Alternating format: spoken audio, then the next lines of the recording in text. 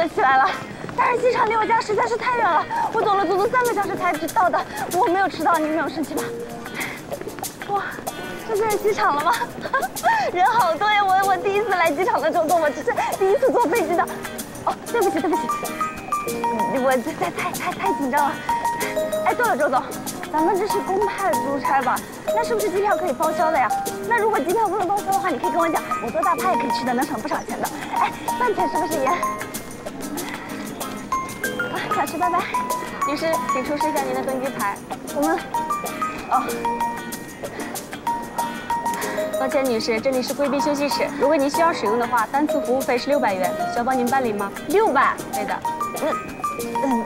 不用了，谢谢。不客气。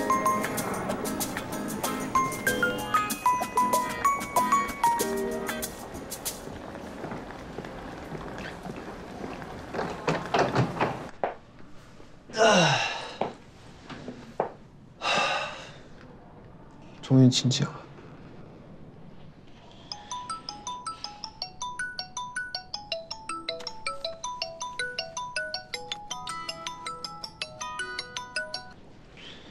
喂，是我。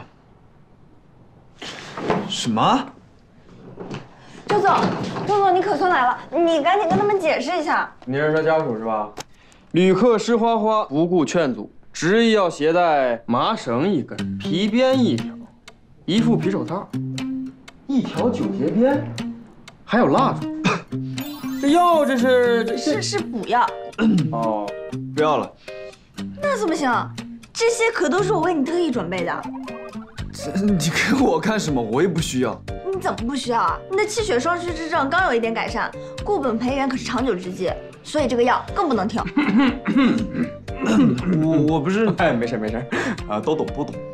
9节鞭属于管制类物品，不能携带上飞机，也不能托运。这其他的物品，飞机不行。石花花，你还研究这不可懂吗？我还不是为了你好。石花花，哎，好了。如果执意要携带的话呢，机场可以提供邮寄服务，你们去办理一下啊。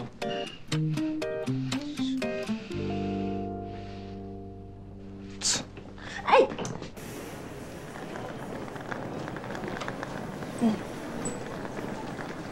周总，你又生气了？对不起嘛，我这不是第一次没经验，我下次就知道了。没有下次了。啊，我还想着下次我会提前把给你准备的法宝寄走。法宝？对啊，你说你这身娇肉贵的，万一爬山的话，皮手刀就用得上，还有绳子也是野外必备啊。合着我还应该谢谢你了。不用，这是我的工作，都是我应该做的。离我远一点。可是照顾你也是我的职责所在啊。你信不信我把你的航班取消掉？那你也不缺了。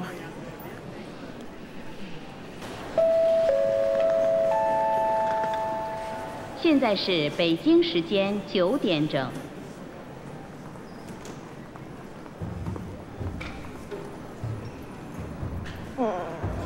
周总，我们是真的不去了吗？离我远一点！哎，周总，你别跟着我！错了。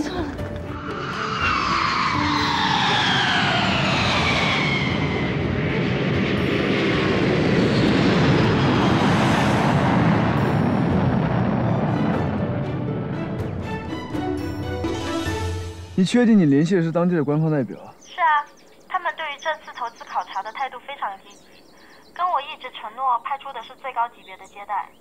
怎么了？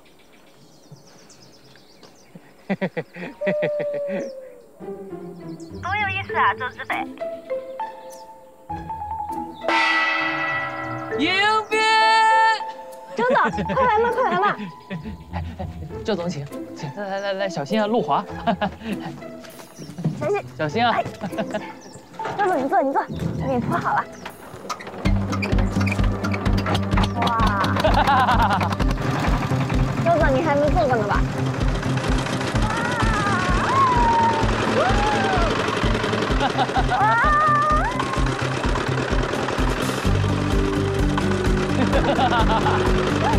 周总，不要害怕。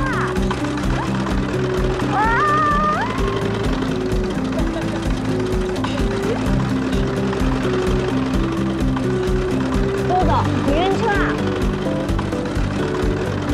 早有准备。来，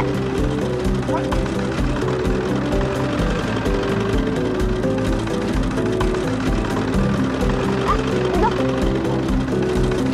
怎么样？这什么东西啊？好好听啊，摸着不会那么难受了，是吧，好朋友？还有多久到？还有30里地呢。还有这么远？